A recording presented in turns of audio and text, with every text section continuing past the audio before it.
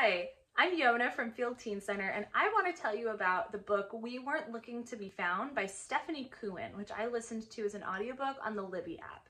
This is a book about two girls who are both sent to a sort of rehab facility that's just for teen girls, and unraveling their story of how they got there, how they became friends, how they became enemies, and what they did after. Camila is Colombian American and a dancer, and dealing with anxiety and depression. So she ends up at this rehab center after attempting suicide. Danny comes from a prestigious Black family with a lot of wealth in Texas, and she's got a lot of things going for her, including charisma and charm. So you would think that she's got her life together, but she's also dealing with some pretty serious drug and alcohol addiction, which is how she got there.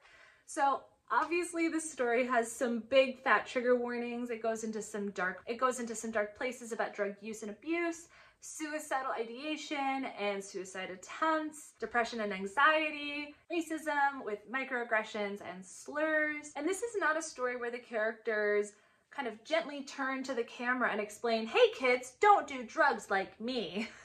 They act like real people. So they're really smart and confident and self-assured, and they're also really messy and think that they're in the right and they have their problems under control. So if you're looking for realistic representations of substance abuse and mental health trouble, this is a really good story for that. I really enjoyed these characters, and I liked that the book didn't try to hold my hand too much. Sometimes you'll see this book billed as sort of like a mystery, and I guess there's a little bit of a mystery in it, but I don't feel like that's the focus, and I don't feel like the mystery part is super satisfying. For me, this is a story about friendship and healing, because we get to watch each of these characters hit rock bottom, and then from there we get to watch them puzzle through and come to their own realizations about what kinds of people they want to be and what kinds of tools and practices they need to adopt to survive to become those people. You'll like this book if you're a fan of books like Crank by Ellen Hopkins or Me, Moth by Amber McBride. If you're looking for more book recommendations, or if you just want to say hi, we would love to hear from you, and you should get in touch with us. All of our contact information is in the description box, and you can also keep watching for more ways to get in touch with us. You can always DM us on Instagram, you can email us, and of course you can always visit us in person at Field Teen Center.